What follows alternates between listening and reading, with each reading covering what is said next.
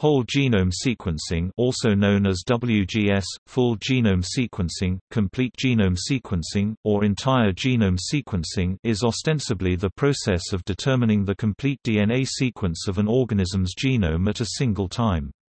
This entails sequencing all of an organism's chromosomal DNA as well as DNA contained in the mitochondria and, for plants, in the chloroplast. In practice, genome sequences that are nearly complete are also called whole genome sequences. Whole genome sequencing has largely been used as a research tool, but is currently being introduced to clinics. In the future of personalized medicine, whole genome sequence data may be an important tool to guide therapeutic intervention. The tool of gene sequencing at SNP level is also used to pinpoint functional variants from association studies and improve the knowledge available to researchers interested in evolutionary biology, and hence may lay the foundation for predicting disease susceptibility and drug response. Whole genome sequencing should not be confused with DNA profiling, which only determines the likelihood that genetic material came from a particular individual or group, and does not contain additional information on genetic relationships, origin or susceptibility to specific diseases. In addition, whole genome sequencing should not be confused with methods that sequence specific subsets of the genome. Such methods include whole exome sequencing, 1 to 2% of the genome, or SNP genotyping. As of 2017, there were no complete genomes for any mammals, including humans. Between 4% to 9% of the human genome, mostly satellite DNA, had not been sequenced.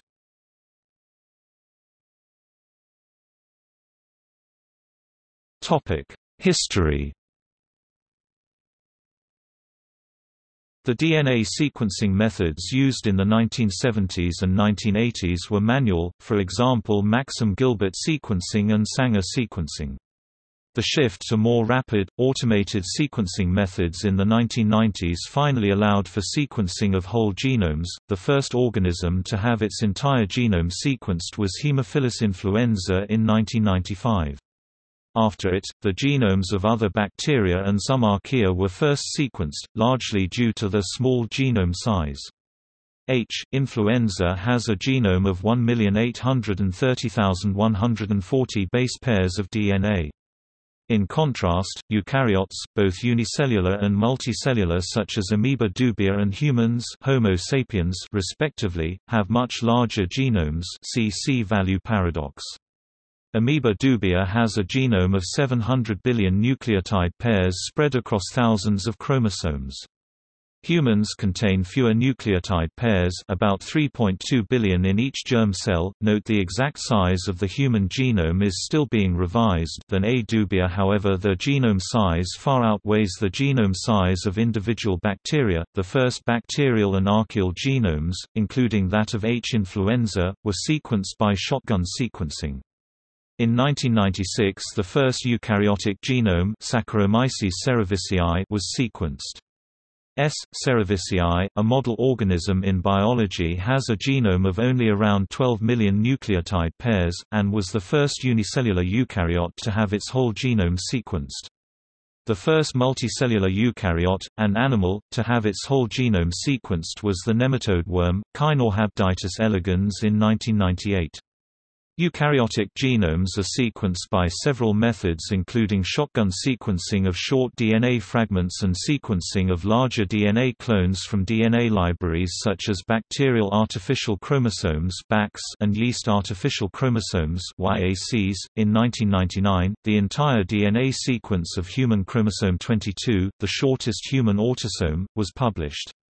By the year 2000, the second animal and second invertebrate yet first insect genome was sequenced, that of the fruit fly Drosophila melanogaster, a popular choice of model organism in experimental research. The first plant genome, that of the model organism Arabidopsis thaliana, was also fully sequenced by 2000. By 2001, a draft of the entire human genome sequence was published. The genome of the laboratory mouse Mus musculus was completed in 2002. In 2004, the Human Genome Project published an incomplete version of the human genome. Currently, thousands of genomes have been wholly or partially sequenced.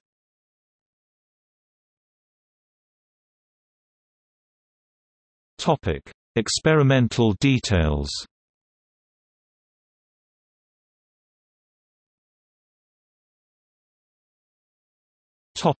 Cells used for sequencing. Almost any biological sample containing a full copy of the DNA—even a very small amount of DNA or ancient DNA—can provide the genetic material necessary for full genome sequencing.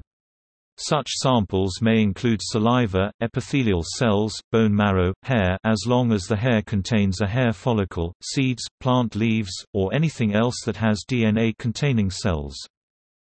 The genome sequence of a single cell selected from a mixed population of cells can be determined using techniques of single-cell genome sequencing. This has important advantages in environmental microbiology in cases where a single cell of a particular microorganism species can be isolated from a mixed population by microscopy on the basis of its morphological or other distinguishing characteristics. In such cases, the normally necessary steps of isolation and growth of the organism in culture may be omitted, thus allowing the sequencing of a much greater spectrum of organism genomes. Single-cell genome sequencing is being tested as a method of pre-implantation genetic diagnosis, wherein a cell from the embryo created by in vitro fertilization is taken and analyzed before embryo transfer into the uterus. After implantation, cell-free fetal DNA can be taken by simple venipuncture from the mother and used for whole genome sequencing of the fetus.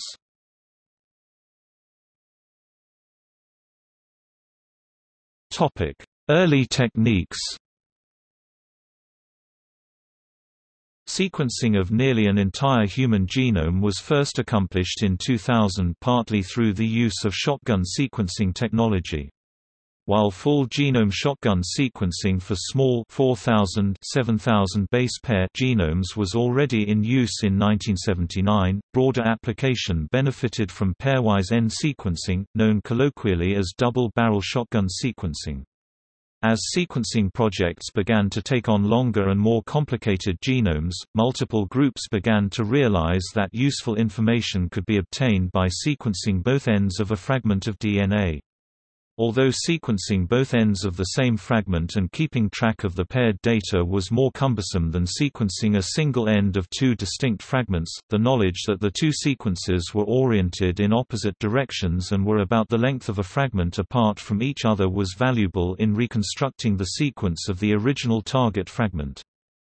The first published description of the use of paired ends was in 1990 as part of the sequencing of the human HPRT locus, although the use of paired ends was limited to closing gaps after the application of a traditional shotgun sequencing approach. The first theoretical description of a pure pairwise end sequencing strategy, assuming fragments of constant length, was in 1991. In 1995 the innovation of using fragments of varying sizes was introduced, and demonstrated that a pure pairwise end sequencing strategy would be possible on large targets. The strategy was subsequently adopted by the Institute for Genomic Research (TIGR) to sequence the entire genome of the bacterium Haemophilus influenza in 1995, and then by Cellular Genomics to sequence the entire fruit fly genome in 2000, and subsequently the entire human genome. Applied Biosystems, now called Life Technologies, manufactured the automated capillary sequences utilized by both Cellular Genomics and the Human Genome Project.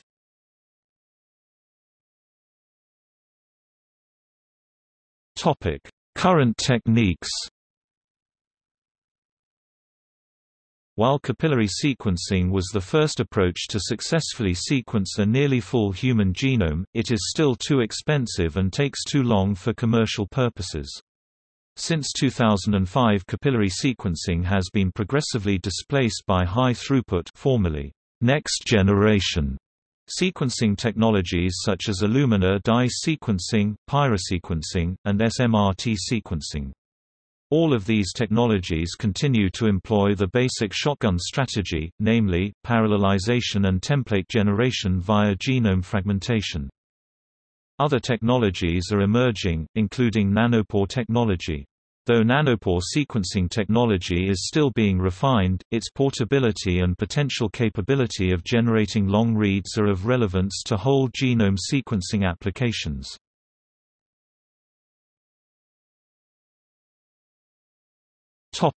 Analysis. In principle, full genome sequencing can provide the raw nucleotide sequence of an individual organism's DNA. However, further analysis must be performed to provide the biological or medical meaning of this sequence, such as how this knowledge can be used to help prevent disease. Methods for analyzing sequencing data are being developed and refined.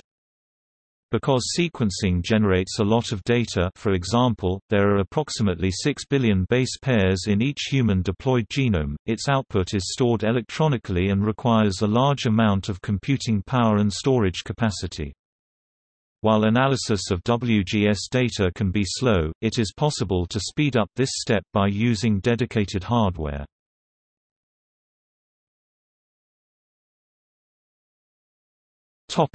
Commercialization.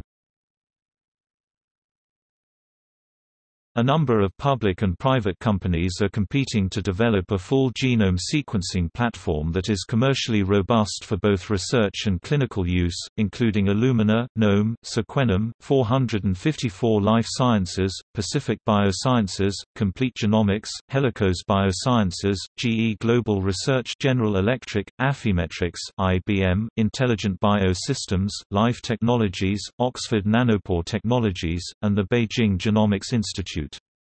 These companies are heavily financed and backed by venture capitalists, hedge funds, and investment banks. A commonly referenced commercial target for sequencing cost until the late 2010s was $1,000, however, the private companies are working to reach a new target of only $100.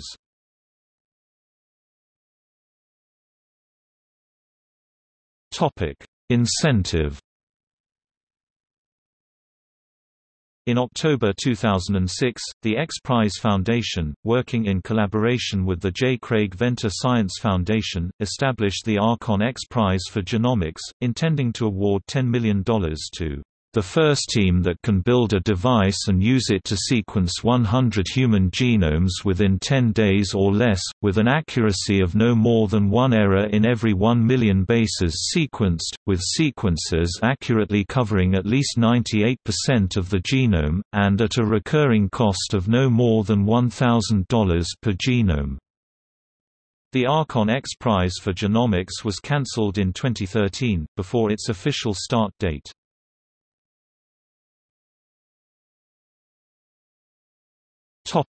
History. In 2007, Applied Biosystems started selling a new type of sequencer called Solid System. The technology allowed users to sequence 60 gigabases per run. In June 2009, Illumina announced that they were launching their own personal full genome sequencing service at a depth of 30 times for $48,000 per genome. In August, the founder of Helicos Biosciences, Stephen Quake, stated that using the company's single-molecule sequencer he sequenced his own full genome for less than $50,000. In November, Complete Genomics published a peer-reviewed paper in Science demonstrating its ability to sequence a complete human genome for $1,700. In May 2011, Illumina lowered its full genome sequencing service to $5,000 per human genome, or $4,000 if ordering 50 or more. Helicos Biosciences, Pacific Biosciences, Complete Genomics, Illumina, Sequenom, Ion Torrent Systems, Halcyon Molecular, Nabsys, IBM, and GE Global appear to all be going head-to-head in the race to commercialize full genome sequencing. With sequencing costs declining, a number of companies began claiming that their equipment would soon achieve the $1,000 genome. These companies included Life Technologies in January 2012, Oxford Nanopore Technologies in February 2012, and Illumina in February 2014. In 2015, the NHGRI estimated the cost of obtaining a whole genome sequence at around $1,500.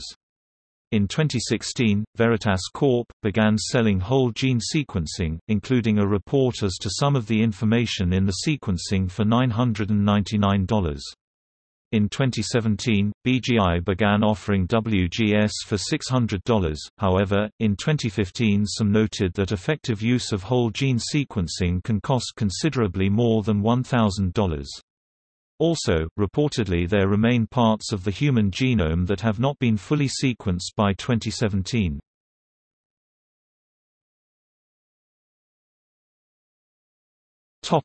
Comparison with other technologies.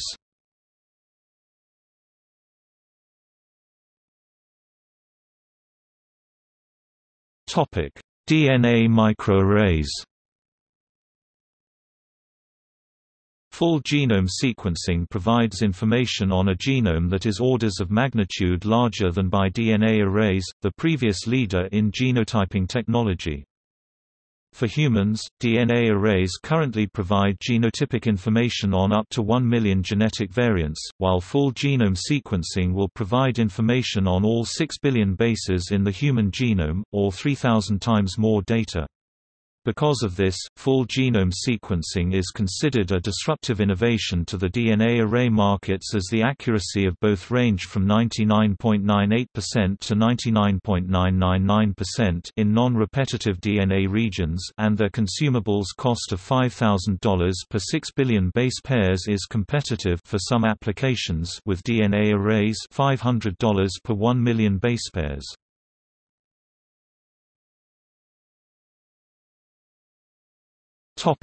Applications.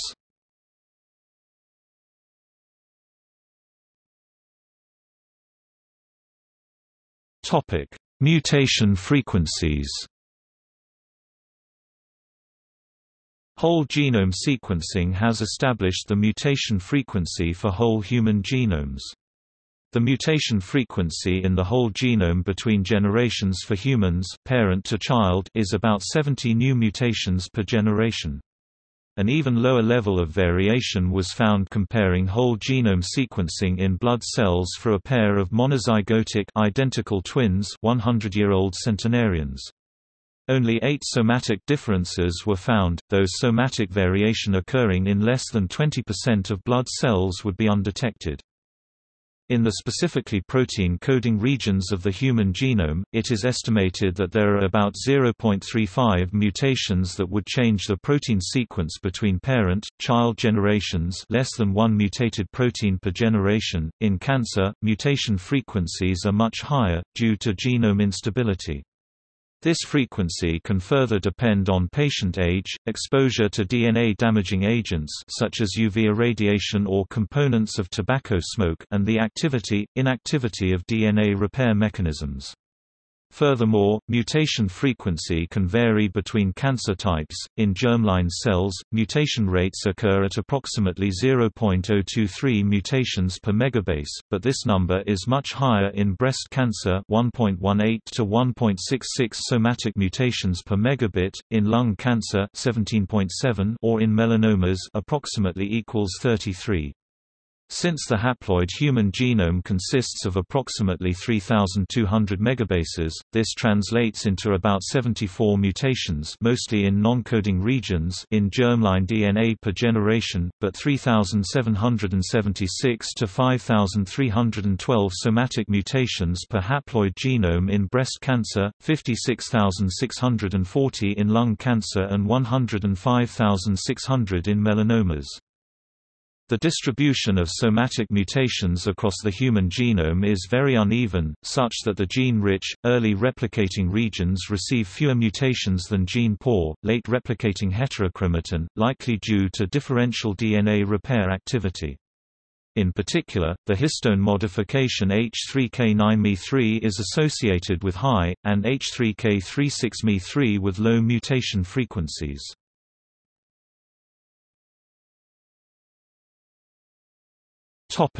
Genome-wide association studies.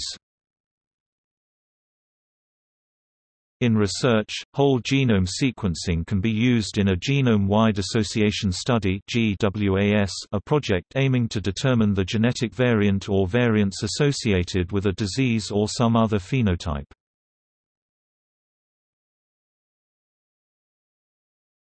Topic: Diagnostic use. In 2009, Illumina released its first whole genome sequences that were approved for clinical as opposed to research-only use, and doctors at academic medical centers began quietly using them to try to diagnose what was wrong with people whom standard approaches had failed to help. The price to sequence a genome at that time was $19,500, which was billed to the patient but usually paid for out of a research grant. One person at that time had applied for reimbursement from their insurance company. For example, one child had needed around 100 surgeries by the time he was 3 years old, and his doctor turned to whole genome sequencing to determine the problem. It took a team of around 30 people that included 12 bioinformatics experts, 3 sequencing technicians, 5 physicians, 2 genetic counselors, and 2 ethicists to identify a rare mutation in the XIAP that was causing widespread problems. Currently available newborn screening for childhood diseases allows detection of rare disorders that can be prevented or better treated by early detection and intervention. Specific genetic tests are also available to determine an etiology when a child's symptoms appear to have a genetic basis.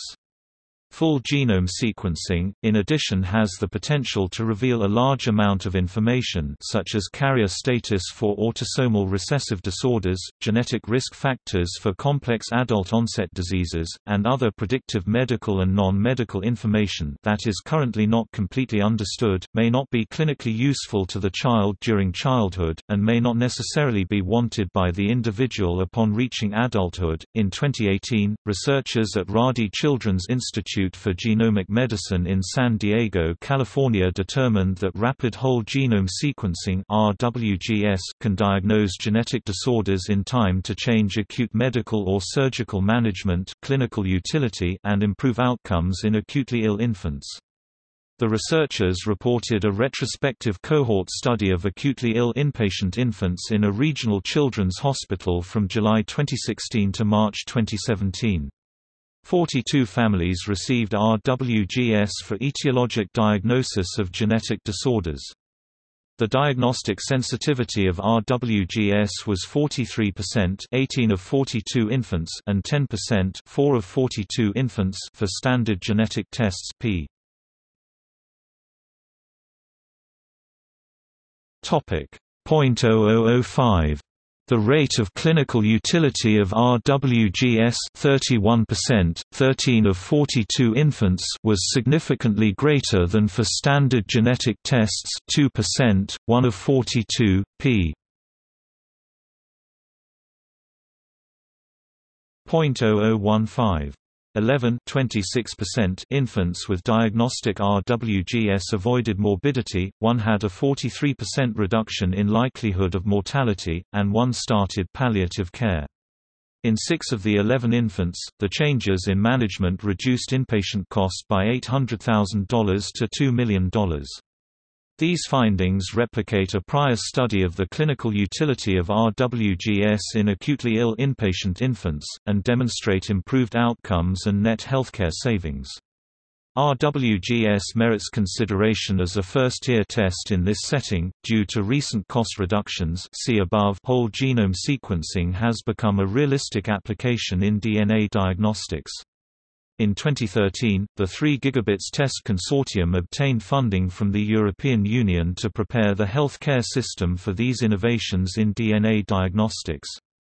Quality assessment schemes, health technology assessment and guidelines have to be in place. The 3 Gigabits Test Consortium has identified the analysis and interpretation of sequence data as the most complicated step in the diagnostic process. At the consortium meeting in Athens in September 2014, the consortium coined the word genotranslation for this crucial step. This step leads to a so-called GenReport. Guidelines are needed to determine the required content of these reports. Genomes 2 People (G2P), an initiative of Brigham and Women's Hospital and Harvard Medical School, was created in 2011 to examine the integration of genomic sequencing into clinical care of adults and children. G2P's director, Robert C. Green, had previously led the REVEAL study, Risk Evaluation and Education for Alzheimer's Disease, a series of clinical trials exploring patient reactions to the knowledge of their genetic risk for Alzheimer's.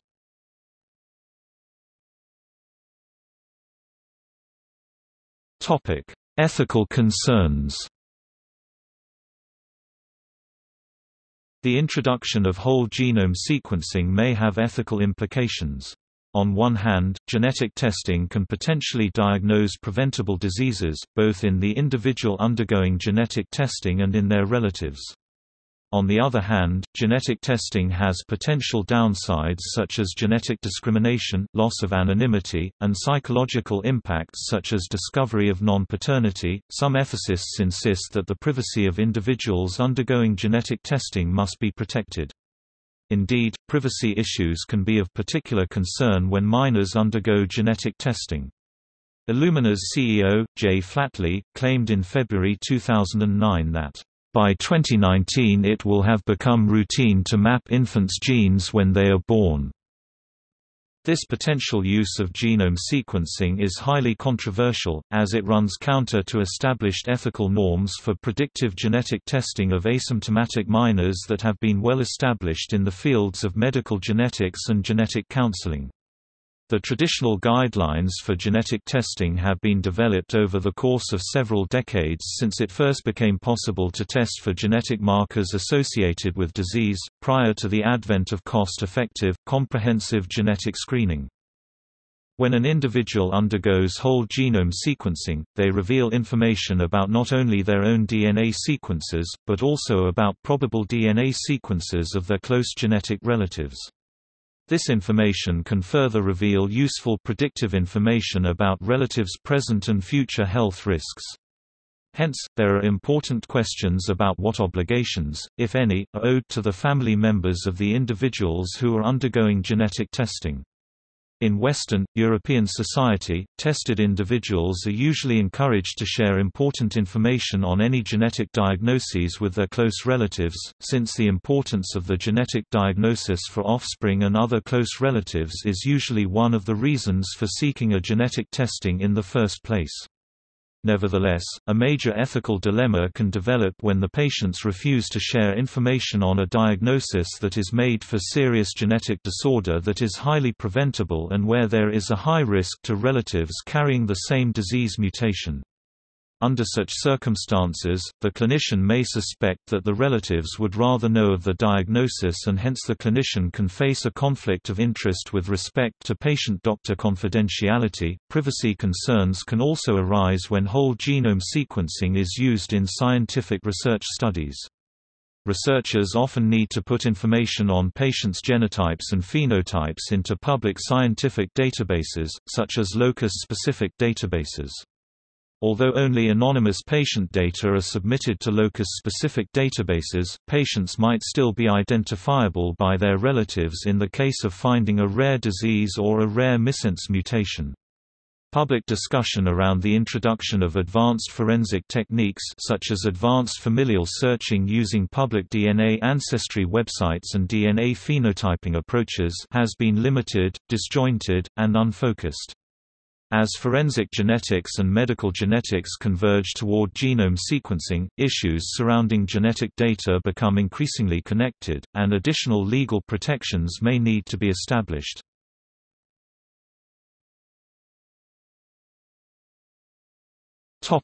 People with public genome sequences. The first nearly complete human genomes sequenced were two Americans of predominantly Northwestern European ancestry in 2007, J.